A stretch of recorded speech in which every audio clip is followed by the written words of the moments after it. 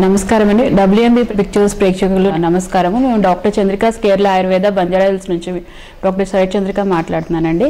ఈరోజు మనము ఆయుర్వేదంలో మనకి రోజువారీ ఉపయోగాల గురించి మనము తెలుసుకుందాము.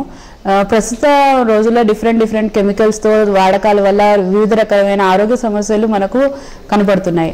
ఈరోజు మనం ముఖ్యంగా లిప్స్టిక్ వల్ల కలిగే చెడు ప్రభావాల గురించి మనము తెలుసుకుందాము.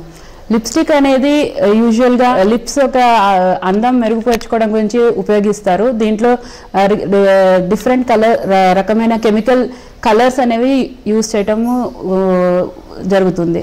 ఇందులో ముఖ్యంగా లెడ్, క్రోమియం ఇలాంటి హానికరమైన కెమికల్స్ యూజ్ చేయటం వల్ల మన హార్ట్, బ్రెయిన్ మరియు ఇంకా డిఫరెంట్ వైటల్ ఆర్గన్స్కి చాలా హానికరం జరిగే అవకాశం ఉంది.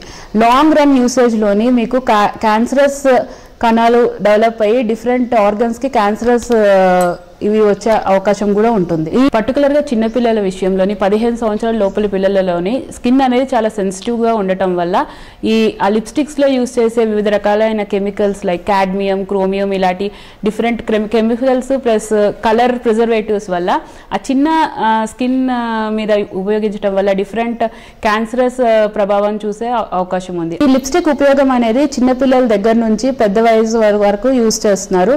దానివల్ల లాంగ్ యూసేజ్లోని ఇలాంటి క్యాన్సరస్ వ్యాధులు వచ్చే అవకాశం ఉంది. ఆయుర్వేదంలోని న్యాచురల్గా యూజ్ చేసే డిఫరెంట్ ప్రోడక్ట్స్ మనకి లిప్స్టిక్ రూపంలో యూజ్ చేయొచ్చు. ముఖ్యంగా తేనె, కొబ్బరి నూనె, కొత్తిమీర లీవ్స్, తర్వాత స్ట్రాబెర్రీస్, తర్వాత బీట్రూట్ రసంతో చేసినవి ఇలాంటి యూజ్ చేసుకుంటే న్యాచురల్గా మీకు రంగు వస్తుంది.